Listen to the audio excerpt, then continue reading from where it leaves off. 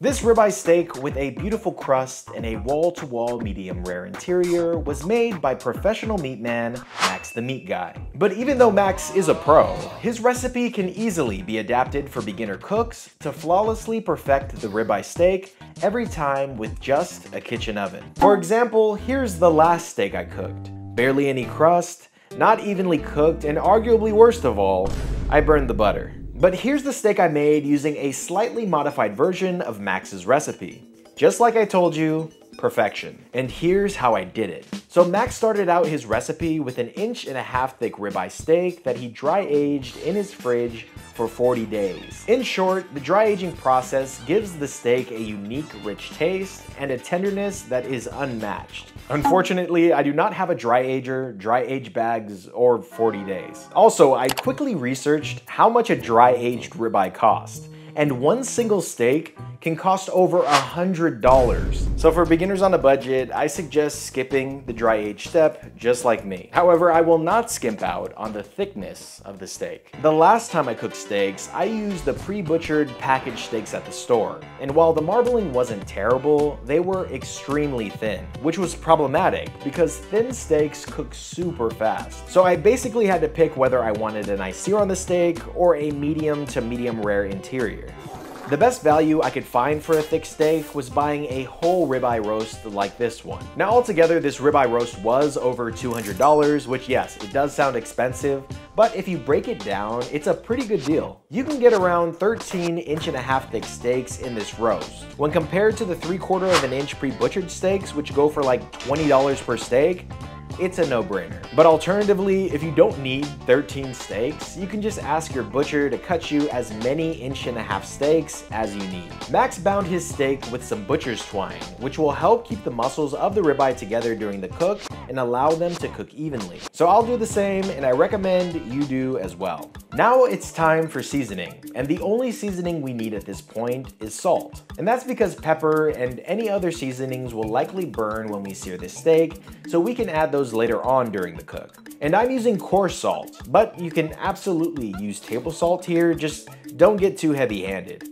because it's much easier to oversalt with table salt because it's much finer. After seasoning, Max recommends letting the steak dry brine overnight. Dry brining allows the moisture from the steak to be drawn out before penetrating deeply into the meat, allowing an even distribution of salt, and more importantly, leaves the surface of the meat dry. With a dry surface, the steak will have a much easier time developing a nice dark crust due to a process called the Maillard reaction. And now this steak is ready to cook, and here is where most of my beginner-friendly modifications will start to take place. So Max's technique is called the double crust method, which is an awesome technique because it gives you a perfect wall-to-wall medium rare while giving you an insane deep brown crust. The first thing Max did was sear his steak on all sides on a hot oiled pan, buttered and seasoned the steak, and cooked it with indirect heat on his charcoal grill. Once it was done, he seared it one more time directly over the coals while basting it with the melted butter. Now, working with a live fire already takes this recipe into the advanced cooking levels. Also, not everyone has a barbecue in their backyard. So to make this recipe easier and also make it accessible to everyone, I recommend searing the steak on the stovetop and then cooking it in the oven. So get a cast iron or carbon steel pan oiled and hot. Now, depending on the power of your range, be careful not to go too hot. On my last steak cook, I used the Sidekick burner on my Camp Chef Woodwind Pro, and the oil got so hot, it burst into flames, almost torching my steak. So to prevent you from burning down your house, I recommend buying one of these laser thermometers for like 20 bucks on Amazon. That way you can know exactly how hot the pan is before your oil bursts into flames. Got it.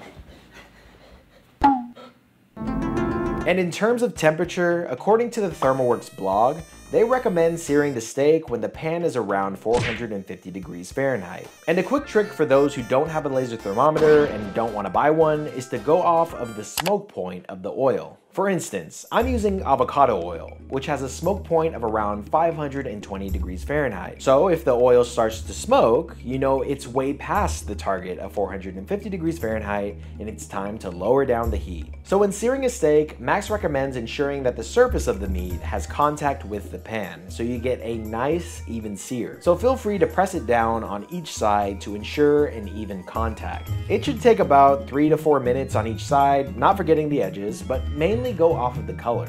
We want a nice deep golden brown on both sides. But don't go too crazy here. Remember, this is the double crust method, so we'll have one more chance to sear at the end. Now set the oven to 275 degrees Fahrenheit so we can get the interior of the steak cooked to an even medium rare.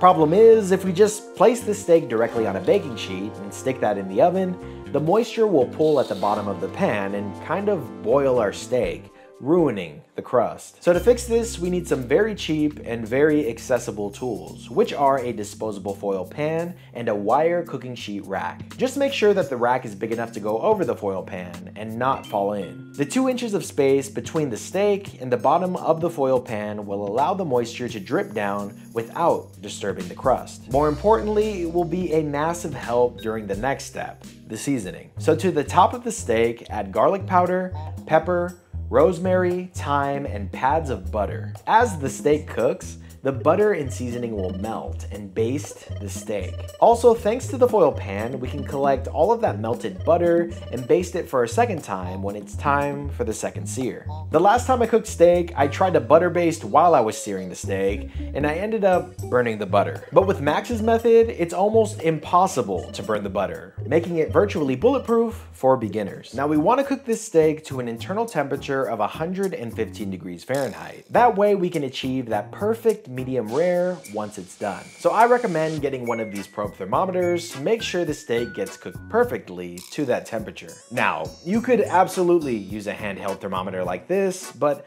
opening and closing the oven is going to fluctuate the oven's temperature, plus you'll be punching holes all over your beautiful steak. A probe thermometer like this one is only like $15 on Amazon, and I promise you'll end up using this thing all the time. And I'll have links in the description for all the tools I mentioned in this video. Also with the steak, I will be cooking Max's garlic bombs, which look absolutely insane and are super easy to make. Just cut off the tops of a couple of bulbs of garlic, add olive oil, salt, and thyme, and they're ready. Max used these bombs like a butter to smear on the steak, and I know it tasted incredible. Because I roasted garlic when I tried Sunny from That Dude Can Cook's ultimate steak recipe, and the pairing was a match made in heaven. Then place the garlic on a wire rack and let them roast with the steak. And a bonus to this is that garlicky oil will drip off of the bulbs and mix with that basting butter at the bottom of the foil pan. The garlic should finish at the same time as the steak, which should be around 30 minutes.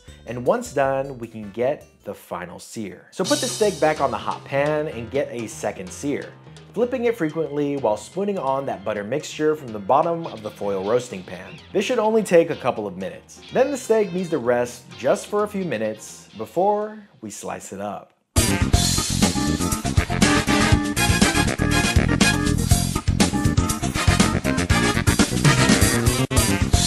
Max's recipe combines the techniques of a pan sear and a reverse sear. And with my minor adjustments, any level of cook can pull off a beautiful crusty ribeye. But one thing that this steak lacks in comparison to Max's is charcoal flavor, and me personally, I love the taste of charcoal on steak. So another option is to take this recipe and adapt it to a pellet grill. A pellet grill is basically an outdoor oven with smoke, so the instructions and ease of this recipe will translate perfectly. And they actually make charcoal pellets, along with any other wood type you can think of. For recommendations, I like the Camp Chef Woodwind Pro. Not only because of the smoke box feature, which lets you use wood chunks in tandem with wood pellets, but also because of the Sidekick flat top. That way you can sear and smoke your steak on one single cooker. And I'll have a link to that in the description so you can check it out. Another thing on my last video is that I realized that I cut the steak completely wrong. Because of the crust, I couldn't see where the grains of the meat were going, so I ended up cutting the eye of the ribeye vertically. So I expect that this steak is going to be much more tender than the last one.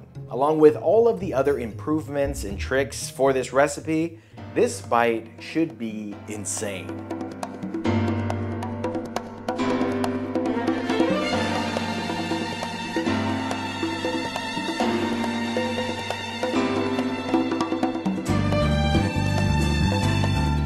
Okay, this is easily the best steak I've ever made. So while I was cooking this steak, I was a little bit concerned because you only season one side of the steak when you put it in the oven. But on the second sear, because you're spooning all of that seasoned butter on both sides of the steak, this steak is seasoned perfectly. Also, these garlic bombs are so insane. Like, you can literally just pick it up and eat it by itself.